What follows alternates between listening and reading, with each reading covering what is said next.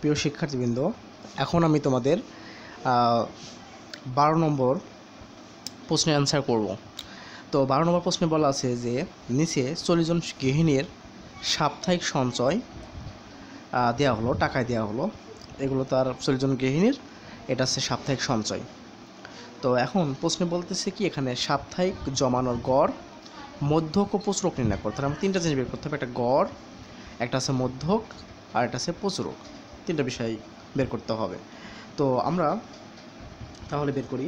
তো সমাধান, তো আমরা গড় সমান কি জানি?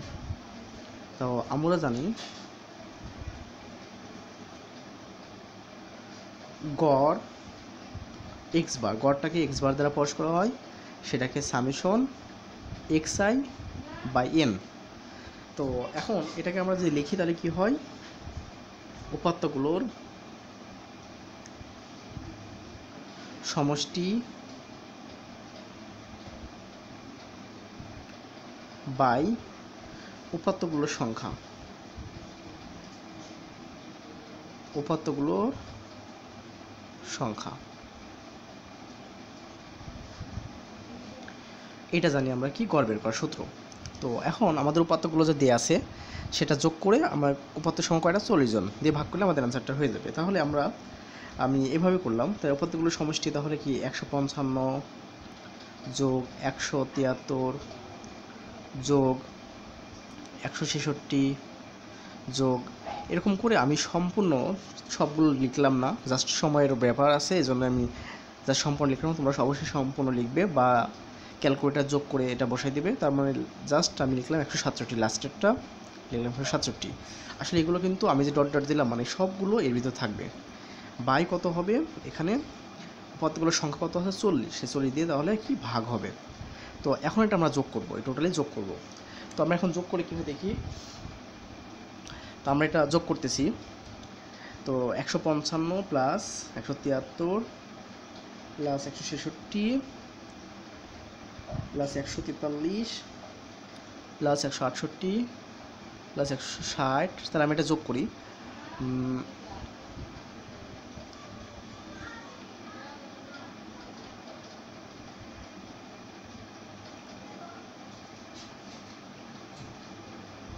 হ্যাঁ, একটু সময় লাগবে কারণ আমি যোগ করতেছি, এগুলো যোগ করতেছি। এগুলো তোমরা ক্যালকুলেটার যোগ করবো, আমি ক্যালকুলেটার যোগ করে মানটা বসাবো। এটা কিছুই না, জাস্ট নিয়মটা একই, জাস্ট এটা ক্যালকুলেশন করতে সময় লাগতেছে।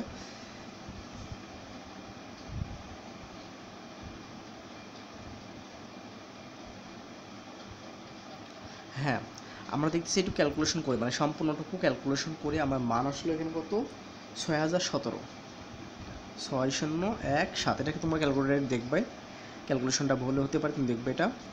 তো 6017 এটা সব ক্যালকুলেশন করলে আমাদের আসলো, আর নিচে আছে কত 40। তো এটাকে ভাগ করলে আমাদের আসলো,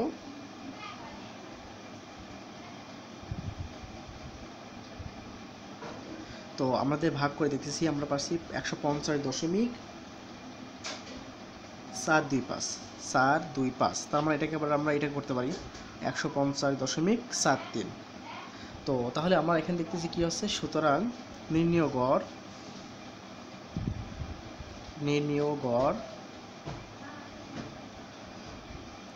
150.43। তো প্রিয় শিক্ষার্থী, কিন্তু আমি যে এখানে ডট ডট দিয়েছি, তা তোমরা অবশ্যই এই যে এটা অবশ্যই এখানে উঠাবে। এটা উঠায়ে যোগ করে, দরকার হয় এখানে না যোগ করে আলাদা জায়গায় সামেশন এক্স আই লিখে আলাদা জায়গায় যোগ করে এখানে বসায়ে এটা করবে, এখন ডট ডট দেবে না। আমি জাস্ট সময়ের তোমাদেরকে জাস্ট আমি প্রত্যেকটা, যেহেতু এটা পরিসংখ্যানে প্রত্যেকটা অঙ্ক করতে অনেক সময় লাগতেছে, তো সেক্ষেত্রে আমি জন্যই সময়টাকে কনজিউম করার জন্য আমি এটা করতেছি। তো তোমরা অবশ্যই সবগুলো উঠায়ে যোগ করে দেখে তারপরে করবে।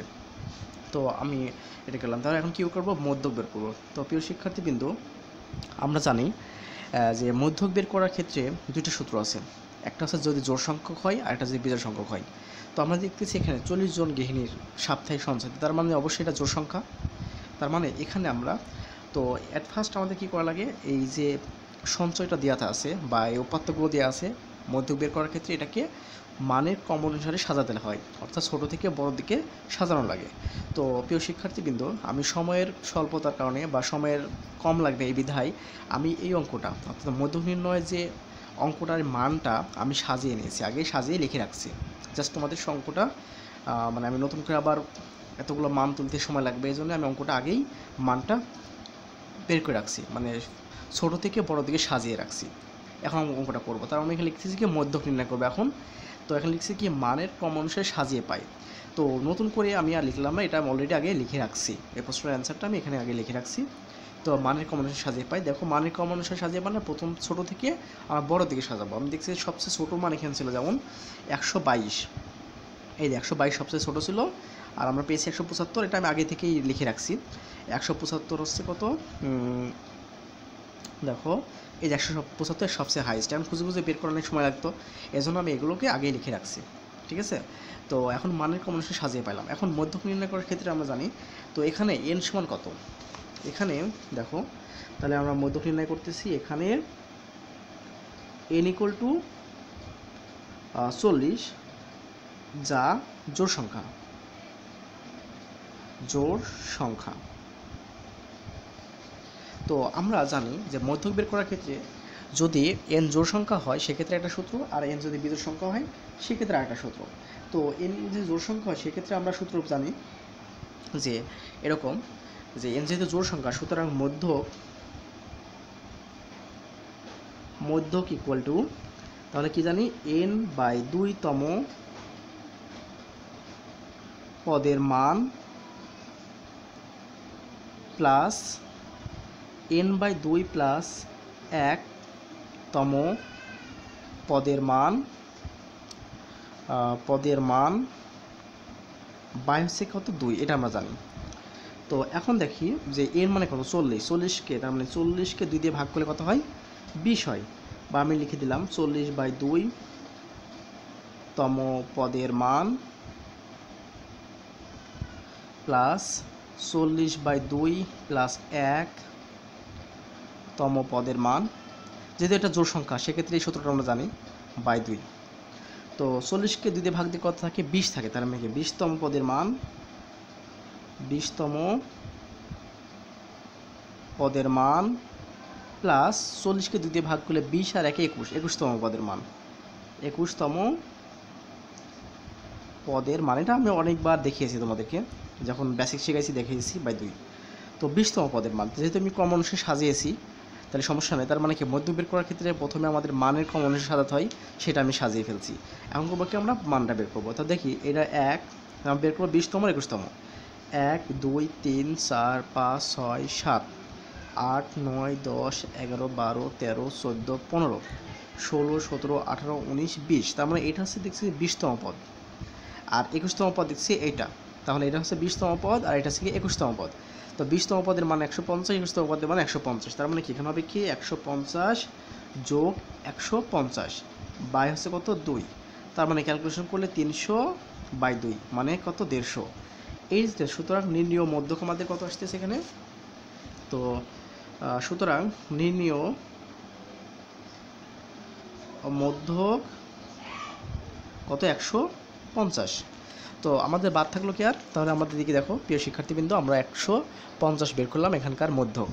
তো এখন আমাদের আরেকটা বাদ থাকলো কি, সেটা হচ্ছে কি প্রচুরক বের করা। তো প্রিয় শিক্ষার্থীবৃন্দ তোমাদের হয়তো মনে আছে প্রচুরকটা মানে কি। প্রচুরক বের করার ক্ষেত্রে আমরা জানি যে প্রচুরক বলতে বোঝাচ্ছে যেই সংখ্যাটা বারবার বেশিবার থাকবে, সবচেয়ে বেশি সংখ্যকবার থাকবে সেটাই, বা যে উপাত্তটা সবচেয়ে বেশি সংখ্যকবার থাকবে সেটাই আমাদের প্রচুরক। তো আমরা দেখো এখানে আমরা যে এখানে কত দেখি খেয়াল করি, তাহলে প্রচুরক বের করতে গেলে আমরা সাজিয়ে যেহেতু নিয়েছি তাহলে 140 দেখতেছি, 140 3বার আছে, এই যে 140 তারপর আমি এটাকে এভাবে করলাম 140 140 140।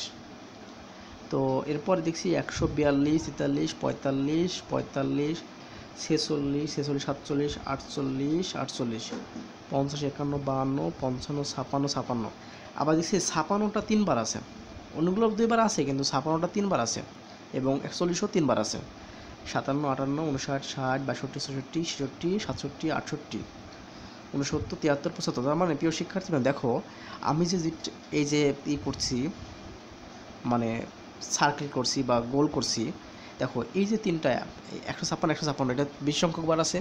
আবার দেখো 140 140 তিনবার আছে।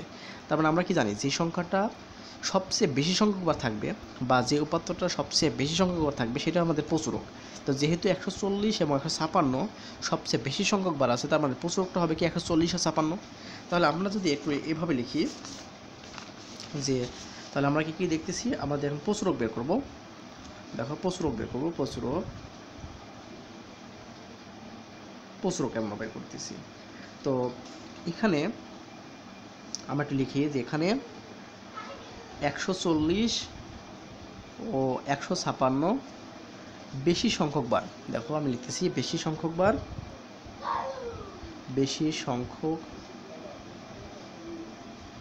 আছে, বেশি সংখ্যক বার আছে। তো সুতরাং প্রচুরক 140 ও 156, এটা আমাদের অ্যান্সার। তাহলে আমাদের প্রচুরকটা কী পেলাম, প্রচুরক পেলাম কত, 140 ও 156। প্রিয় শিক্ষার্থীবৃন্দ, আশা করি তোমরা এই বিষয়টা বুঝতে পারছো। খুবই সোজা বিষয়, পরিসংখ্যান অনেক সোজা, একটু ভালো বুঝতে পারলে হবে। তো এটা আমাদের হলো। এখন আমরা তোমাদের পরে একটা অঙ্ক দেবো, সেটা হচ্ছে কি 15 নম্বর অঙ্ক। বাকি যে অঙ্কগুলো থাকলো, অর্থাৎ আমি করালাম কত, এখানে 10 করালাম। প্রথমে 10, তারপরে হচ্ছে করেছি এটা কত ছিল, এটা ছিল 12 নম্বর অঙ্কটা। এখন করবো 15 নম্বরটা, অর্থাৎ তোমাদের তাহলে কি হচ্ছে 11 নম্বরটা, তাহলে 11, 13, 14 এই তিনটা তোমাদের থাকবে হোমওয়ার্ক। 11, 13, 14 আমি পরে লিখে দেবো, এই তিনটা তোমরা করবো। এখন তোমাদের কী করাবো, 15 নম্বর, সবই একই রকম অঙ্ক, জাস্ট আমি যেটা শিখেছি এগুলো বললে হবে। এখন 15 নম্বর অঙ্কটা বলতেছে যে 8ম শ্রেণীর 30 জন শিক্ষার্থীর ইংরেজি বিষয়ে প্রাপ্ত নম্বর হলো এগুলো প্রাপ্ত নম্বর। এখন শ্রেণী ব্যবধান 5 ধরে শ্রেণী সংখ্যা কত হবে? যদি আমি শ্রেণী ব্যবধান 5 ধরে নিই, তাহলে শ্রেণী সংখ্যা কত হবে? তো আমরা আমরা কি জানি, শ্রেণী সংখ্যা বের করতে হলে অবশ্যই পরিসর বের করতে হয়। সেই পরিসরকে আবার দেখা যাচ্ছে যে ওই পরিসরকে আবার আমরা কী করে দিয়ে ভাগ করতে হয়।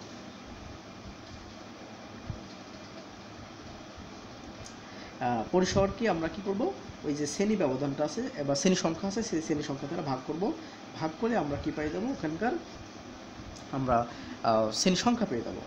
তো আমরা এখন কি করব, শ্রেণী ব্যবধান তো 5, তো আমরা এখন কি করব, তাহলে আমরা কি বলতেছি যে এখানে যে শ্রেণী সংখ্যা বের করব, আমরা আগে থেকে জানি যে শ্রেণী সংখ্যা বের করতে হলে পরিসরটা বের করতে হয়। পরিসর থেকে আমি করব কি, শ্রেণী ব্যবধান দিয়ে ভাগ করে শ্রেণী সংখ্যা পাবো।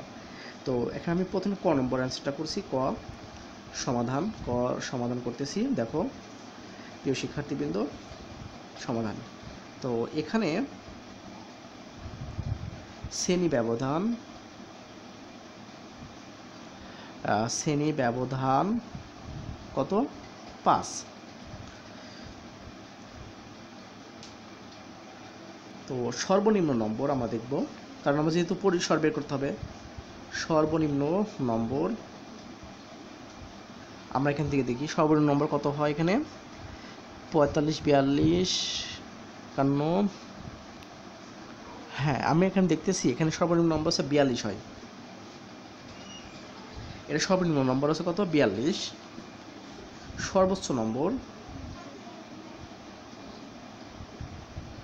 সর্বোচ্চ নম্বর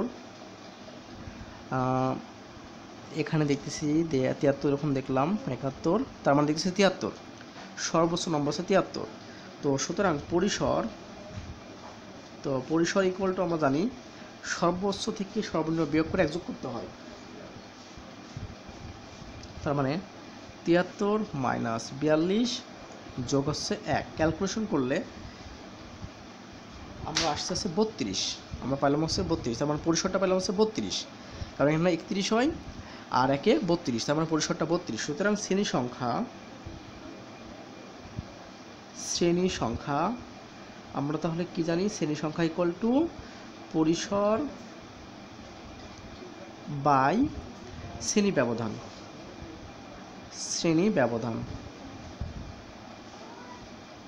তো পরিসরটা কত? পরিসরটা এখানে দেখছি 32 আর শ্রেণী ব্যবধান 5, তাহলে ক্যালকুলেশন করলে 530, তার মানে আমাদের আসে কত?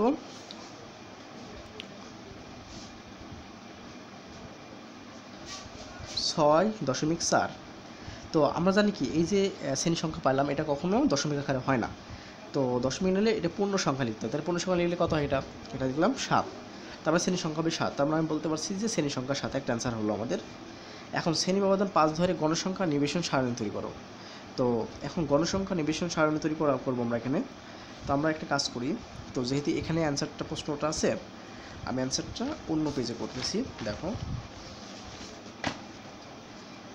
এখন আমরা গণসংখ্যা নিবেশন সারণী তৈরি করবো, তাহলে আমরা কি পাচ্ছি এখানে মূলত পাচ্ছি আমি শ্রেণী ব্যবধান 5 গণসংখ্যা, তার মানে খ অ্যান্সার করবো গণসংখ্যা নিবেশন সারণী, এটা আমরা এখন তৈরি করবো। তো কি কি পেলাম আমি? শ্রেণী ব্যবধান 5 বলা আছে, শ্রেণী ব্যবধান 5, আর শ্রেণী সংখ্যা 7 পেয়েছি।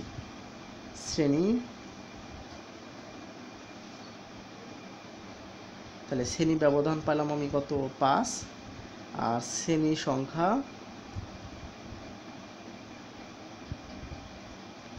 ইকুয়াল টু কত? সেটা হচ্ছে 7 পেলাম।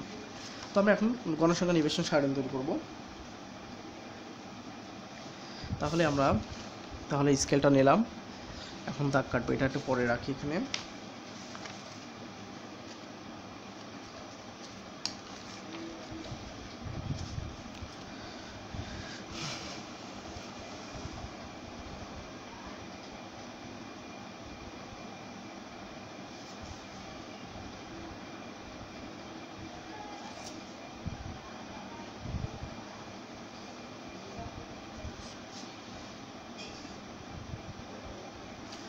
তাহলে আমাদের প্রথম লাগবে শ্রেণী সংখ্যা বা শ্রেণী ব্যবধান আর ট্যালি চিহ্ন আর গণসংখ্যা, এরকম লাগবে। তাহলে আমাদের এখানে কি শ্রেণী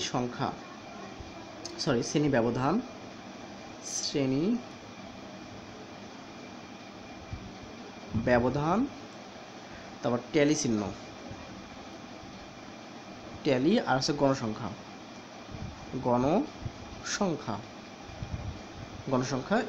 এফ লিখলাম। তো এখন আমরা দেখতেছি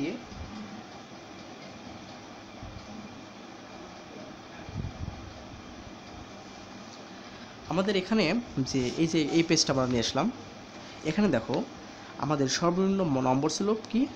42, সর্বনিম্ন নম্বর ছিল 42। এখন তুমি যদি মনে করো যে 42 থেকে শুরু করব আমি, তা কোনো সমস্যা নেই। তো আমি 42 থেকে না শুরু করে আমি শুরু করলাম 40 থেকে। তার আমি যে শ্রেণী ব্যবধানটা নিতেছি, সেই শ্রেণী ব্যবধানটা শুরু করলাম হচ্ছে 40 থেকে, অর্থাৎ 40 থেকে যেহেতু শ্রেণী ব্যবধান পাস করে নিচ্ছি 40, 41, 42, 43, 44, তাই 40 থেকে 44, তাহলে কি 45 থেকে 45, 46, 47, 48, 49, তাহলে 49 হয়। 50 থেকে 54, 55 থেকে 59, 60 থেকে 66, তাহলে 1, 2, 3, 4, 5টা, আর 3টা হবে, 2টা হবে, তাহলে 65 থেকে 69, 70 থেকে আমাদের কত? 74, এইগুলো আমরা সেই ব্যবধান নিলাম এগুলো। তা শ্রেণী সংখ্যা কটা? 7টা পেয়েছি, 1, 2, 3, 4, 5, 6, 7টা, আর শ্রেণী ব্যবধান 5 করে নিলাম, 40 থেকে শুরু করছি আমি। তো এখন আমরা যদি একটু সুন্দরকে দাগ কাটি তাহলে একটু সুন্দর হয়। এটা দাগ কাটলাম, তারপর এটা নিলাম,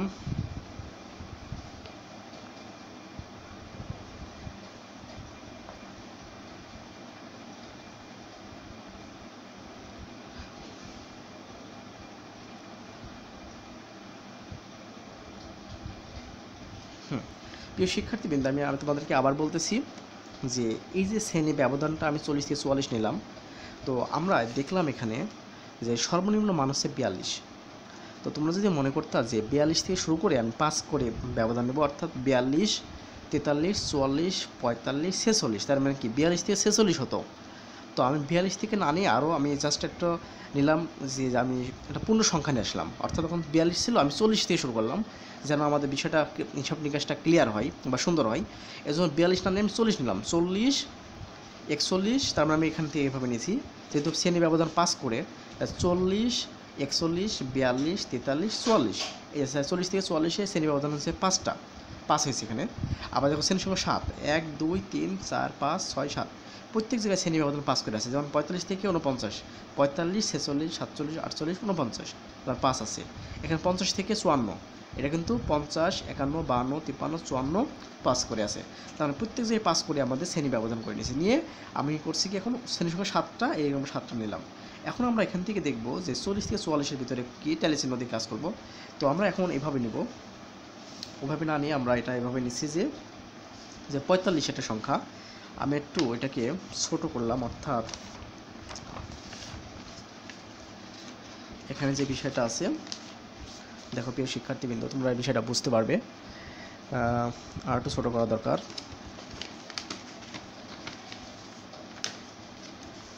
হ্যাঁ, আমি ভাই তোমাদের এখানে দেখাবো যেন তোমরা বিষয়টা বুঝতে পারো। দেখো 45 নম্বরটা, তো এই 45 নম্বরটাকে আমি কার ঘরে পড়বে, 45টা পড়বে এখানে, তো ট্যালি চিহ্ন কত হবে, 1 হবে, তার 45টা আমি কেটে দিলাম। ওকে, এবার 42 কত দেখো পরে, 42 পড়েছে এই রেঞ্জের ভিতরে, তার মানে 1 দিলাম। এবার 42 কেটে দিলাম। 60, 60 কোন ঘরে পড়ে, 60 পড়ে আছে এই ঘরে, এই রেঞ্জে, 1 দিলাম। 61 কোথায় পড়ে, 61 পড়ে তোমার এখানে দিলাম। 58 কোথায় পড়ে, 58 এখানে পরে দিলাম। 53 কোথায় পড়ে, এখানে দিলাম। 48 পড়ে তোমার কোথায়, 48 পড়ে এখানে। 52 কোথায় পড়ে, 52 পড়ে তোমার এখানে। 51 পড়ে এখানে। 49 পড়ে এখানে। 73 মানে 73 পড়ে তোমার কোথায়, এখানে। 52 পড়ে তোমার এখানে। 57 পড়ে এখানে। 71 পড়ে এখানে। 64 এখানে হয়। 49 এখানে। 56 হয় এখানে। 48, এবার 48 হয়ে গেছে কোথায়, 48 হয় এখানে। 4টা যেহেতু হয়ে গেছে, তার মানে 5টা হলো। এখন 67 এখানে। 63 এখানে। 70 এখানে। 59 এখানে। 54 এখানে পড়ে, এই যে 5টা হয়ে গেল। এখন 46 পড়ে কোথায়, এখানে। এবার 43 পড়ে তোমার কোথায়, এখানে। 56 পড়ে এখানে, এই যে 5টা দিয়ে দিলাম। তো এখন 56 গেল। 59 আবার একটা এখানে গেল। 43 হচ্ছে এখানে। 68 এখানে। 52 এখানে। তাহলে আমাদের কমপ্লিট হলো। তাহলে কত হলো, এখানে 3টা গণসংখ্যা 3টা পেলাম, এখানে 6টা, এখানেও 6টা, এখানে 6টা, এখানে 4টা, এখানে 2টা, এখানে আছে 3টা। তার মানে দেখি 3, 6, 9, 9, 15, 15, 21, 25, 25 আর 3-এ 5-এ 22 হয়ে গেল, 30 হয়ে গেল। আবার দেখি 3 আর 6 9, 9 আর 6 15, 15 আর 6 21, 21 আর 4 25, 25 আর 2 7 আর 7 3 30। তার মানে মোট আমাদের দেখতেছি যে মোট, আমরা এখানে যদি লিখি মোট, যদিও মোট এখানে লেখার দরকার হয় না, মোট কত 30। তো আমাদের যে দিয়েছিল 30 জন শিক্ষার্থীর আপনার আমাদের প্রশ্নটা দিয়েছিল যে শ্রেণী ব্যবধান 5 ধরে গণসংখ্যা নিবেশন সারণী তৈরি করো। তো আমরা করলাম কি, শ্রেণীর ব্যবধান 5 ধরে গণসংখ্যা নিবেশন সারণী তৈরি করলাম। এই যে আমার এটা তৈরি করা হলো। তো এখন আমাদের কি, এটা আমাদের বের করা হলো। তো আমাদের এটা বের করলাম, গণসংখ্যা নিবেশন সারণী তৈরি করলাম। দেখো প্রিয় শিক্ষার্থী, কিন্তু খুবই সোজা, জাস্ট তোমার শ্রেণী ব্যবধান 5 দেওয়া ছিল, আর শ্রেণী সংখ্যাটা আমরা ওখান থেকেই বের করে নিলাম, ক থেকে প্রাপ্ত বা ক থেকে লিখে নিলাম। তো দিয়ে আমরা জাস্ট বের করলাম, খুবই সোজা বিষয়টা। এখন আমরা বের করবো গ নম্বরটা, যে সারণী থেকে গড় নির্ণয় করো। আমাদের যে সারণীটা দেওয়া আছে, গড় এখান থেকে তৈরি করা যেত, কারণ এখানে শুধু আমাদের কী লাগতো, শ্রেণী মধ্যমান আর এফ তো ছিলই, তো বের করতে পারতাম। তো সমস্যা নেই, আমরা আসলে করব, পরের পেজে যাব, এটা আবার লেখা লাগবে। তো আমরা কী করব, সারণী থেকে গড় নির্ণয় করব। তো আমরা কী করব, গ নম্বরটা দেখো প্রিয় শিক্ষার্থী, কিন্তু গ নম্বরটা কি আছে, সারণী থেকে গড় নির্ণয় করব। সারণী থেকে গড় নির্ণয়। দেখো প্রিয় শিক্ষার্থীবৃন্দ, এর আগে আমি গড় নির্ণয় করা শিখিয়েছি। গড় নির্ণয় করতে হলে শ্রেণী মধ্যমান লাগে, আর এফআইটা লাগে, আর এফআই এক্সআই গুণ করতে হয়, তাহলে আমাদের গড় বের করা যায়। কারণ গড় বের করার সূত্রটা আমাদের যে এটা, যে summation FI XI by N. কারণ কি, এগুলো হচ্ছে যেহেতু বিনস্তরাটা বা শ্রেণীকৃতরাটা, শ্রেণীকৃতরাটার ক্ষেত্রে আমরা গড় বের করার সূত্রটা জানি আমাদের এটা এফআই এক্সআই বাই এন। আর অশ্রেণীকৃতরাটার ক্ষেত্রে কিন্তু এটা লাগে না, যেটা আমি কিছুক্ষণ আগে দেখালাম যে সামেশন এক্সআই বাই এনটা ছিল অশ্রেণীকৃতরাটার ক্ষেত্রে বা অবিনস্তরাটার ক্ষেত্রে। আর বিনস্তরাটার ক্ষেত্রে জানি যে summation FI XI by N, তার মানে এফআই এক্সআই লাগবে। তো আমরা এটা করবো এখন। তো তাহলে আমাদের কি করতে হবে, আগেকার এটাই জাস্ট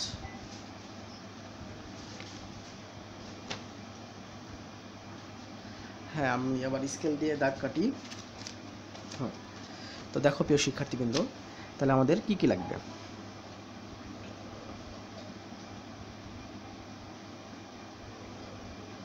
তো এখন যেদিক 7টা হবে, সরি একটু হয়ে গেল, বাঁকা হয়ে গেল, থাক যেহেতু বাঁকা হয়েছে। তো প্রিয় শিক্ষার্থীবৃন্দ দেখো, সরি একটু বাঁকা হয়ে গেছে।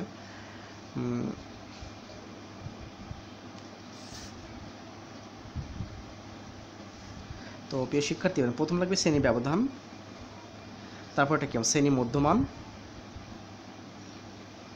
তারপর লাগবে গণসংখ্যা, পরটা লাগবে কত এফআই এক্সআই, তিনটা জিনিস লাগবে। তো আমরা এখন তাহলে এটা কি করব, শ্রেণী মধ্যমান, শ্রেণী ব্যবধান,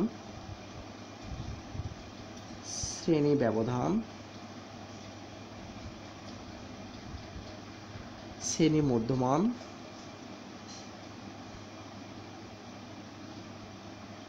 এটাকে এক্সআই দ্বারা প্রকাশ করা হয়। আর এটা কি করব, শ্রেণী মধ্যম ব্যবধান, শ্রেণী মধ্যমান, আর এটা কি করব গণসংখ্যা এফআই, গণসংখ্যা এফআই, আর এই ঘরটা লিখলাম কি এফআই এক্সআই, অর্থাৎ এটা গুণ করব। তো শ্রেণী ব্যবধানটা আমি এই যে এই পেজে থেকে দেখে আসলাম যে আমাদের শুরু হয়েছিল, আমি একটু পেজটা উল্টায় কাজ করি তাহলে সুবিধা হয় বিষয়টা। এখানে যেটা দিয়েছিল আমি জাস্ট এখান থেকে যেমন দেখতেছি লিখে নিচ্ছি, জাস্ট 40 থেকে 44 ছিল, তারপর ছিল 45 থেকে 49,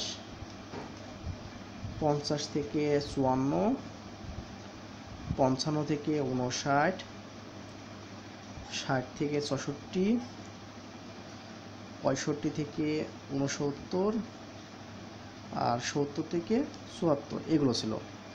তো আমরা একটু আবার এটা দাগ কেটে নিই, তাহলে আমাদের সুবিধা হবে বা দেখতে অনেক সুন্দর লাগবে। তো আমরা দাগ কেটে নিলাম।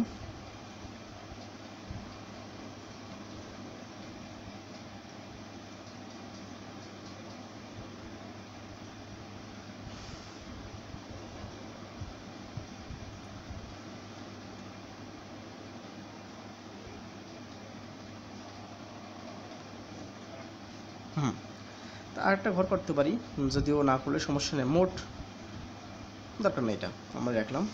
তো এখন আমার গণসংখ্যাটা কিন্তু লিখে নিচ্ছি, এটা ছিল 3, এটা ছিল 6, এটা ছিল 6, এটাও ছিল 6, 4, 2, 3, এটা ছিল আমাদের গণসংখ্যা। এখন শ্রেণী মধ্যমান, শ্রেণী মধ্যমান প্রিয় শিক্ষার্থীবৃন্দ আমি তোমাদেরকে অনেকবার দেখিয়ে বলেছি, শ্রেণী মধ্যমান মানে এটা মানে হাইস্ট মান আর লোয়েস্ট মান যোগ করে দ্বিতীয় ভাগ, মানে 44 আর 40, মানে এই 44 যোগ 40 তার মানে কত 84, একে 2 দিয়ে ভাগ মানে হচ্ছে কি কত হয় 42 হয়। তার মানে আমাদের এই শ্রেণী মধ্যমানটা হবে কত 42, প্রথমটা হবে কত 42। তো তারপরটা যেহেতু 5 করে বৃদ্ধি পাচ্ছে আর প্রত্যেকটা যোগ করা দরকার নাই, তারপরটা হবে কত 47, কারণ যেহেতু 5 করে বৃদ্ধি প্রথমটা যোগ করে পরের টাইম 5 করে, যেহেতু 5 ব্যবধান 5, তার মানে 42 সাথে 5 যোগ করলে কত হবে 47, 47 সাথে 5 যোগ করলে কত হবে 52, তাহলে এটা 57, এটা হবে কি 62, এটা হবে 67, আর এটা হবে কি 72। এগুলো 5 করে বৃদ্ধি করে তুমি করতে পারবে। তো এখন করবো কি, আমরা কি করবো এর সাথে এর গুণ, তাহলে 42 গুণ 3, 3 4 12, 3 2 6, তাহলে 126 হয় এটা। পরেরটা হচ্ছে দেখো আমি একটু ক্যালকুলেটার ইউজ করছি, 47 গুণ 6, তা 282 হয়, এটা হয় 282, অর্থাৎ আমি এর সাথে এর গুণ এর সাথে এর গুণ করে এটা মান পাচ্ছি, এর সাথে এর গুণ করে মান পাবো। তাহলে এটা 530, 300 আর 6 দোকানে 12, মানে 312 হয় এটা। এটা মুখে মুখে করলাম, 312 হয়। এবার এটা হচ্ছে কি 530, 6 7 42, 342 হয় এটা, 342 হয়। আর 424, 4 দোকানে 8, মানে 248 হয় এটা। দেখো এটা 248 হয়। এটা 6 দোকানে 12, 120 আর 7 দোকানে 14, তাহলে 120, 134 হয়, এটা হবে 134। আর এটা তো 3 7 21, 2 তার 3 দোকানে 6, 216 হয় এটা, এটা হয় 216। তো আমরা এখন যোগ করবো এটা। তো একটু এখানে আমরা কি করলাম, summation F I x I equal to, মানে summation F I x I মানে এটা টোটালি যোগ। তো আমরা একটা যোগ করতেছি, তাহলে কত যোগ, 126, 282, 312, 342, 248, 134, 216। তাহলে আমরা এখানে দেখতেছি যে যোগ করে আসছে আমরা 1660, তবে 1660 আসলো, এটা যোগ করলাম। আর এখানে তো আমাদের এন এন এন এন সমান হলো কত, এটাই টোটাল এন হলো কত, আমাদের দেওয়াই ছিল ওখানে, যে দেওয়া ছিল কত, হ্যাঁ এটাতে দেওয়া ছিল সম্ভব 40 জন শিক্ষার্থী দেওয়া ছিল, না এটা 30 জন ছিল। আবার যোগ করি আমরা, 3 আর 6 9, 9 15 21 25 30, তার মানে 30, এটা হচ্ছে 30 হলো। তো গড় বের করবো, তাহলে আমরা সুতরাং গড় বের করার সূত্রটা কি জানি, গড়, তাহলে গড়, তাহলে x x bar equal to summation, যেহেতু বিনস্তরা F I x I by N. তো summation F I x I এর মানটা কত, 1600 আমরা কি দেখলাম। অবশ্যই এখান থেকে I equal to 1 to n লিখলেও হবে, না লিখলেও সমস্যা নেই, তোমরা ওটা ব্যাপার না, না লিখলেও সমস্যা নেই। তো 1660 বাই কত আমাদের 30। তো এখন একটা শূন্য কাটলো, তো এখন এটা ক্যালকুলেশন করলে আমাদের আসছে 55.33। তো আমাদের এখন কি পেলাম আমরা, যে এখান থেকে অ্যান্সারটা পেলাম যে নির্ণয় গড় 55 এটা কিন্তু কাটা কিছু নয়, জাস্ট এক্স বার দ্বারা প্রকাশ করা হয়। তো সুতরাং আমরা লিখবো কি, নির্ণয় গড়,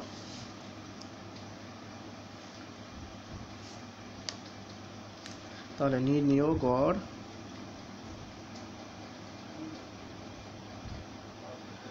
আছে 55.33, এটা আমাদের অ্যান্সার হলো। তো প্রিয় শিক্ষার্থীবৃন্দ, আমি তোমাদেরকে এই বেসিকগুলো অনেকবার দেখিয়েছি, এটা জাস্ট অঙ্ক করাচ্ছি। তো খুবই সোজা অঙ্ক। এখন তোমাদের কিছু বাড়ির কাজ থাকবে, যেহেতু আমি কিছু অঙ্ক দেখাইলাম, আর যে অঙ্কগুলো থাকলো সেগুলো একদম হুবহু এর মতো। তো আমি কিছু বাড়ির কাজ দিয়েছি, সেগুলো অবশ্যই করবে, আর আমি একটা লেকচার দিয়ে এই অধ্যায়টা শেষ করব। তারপর আমরা আমাদের পাটিগণিতের যে পরিমাপ অধ্যায়টা আছে সেই অধ্যায়টা দেখাতে হবে, তা আগে আমি একটা লেকচার দিয়ে আমি শেষ করে আমি পরিমাপে যাব।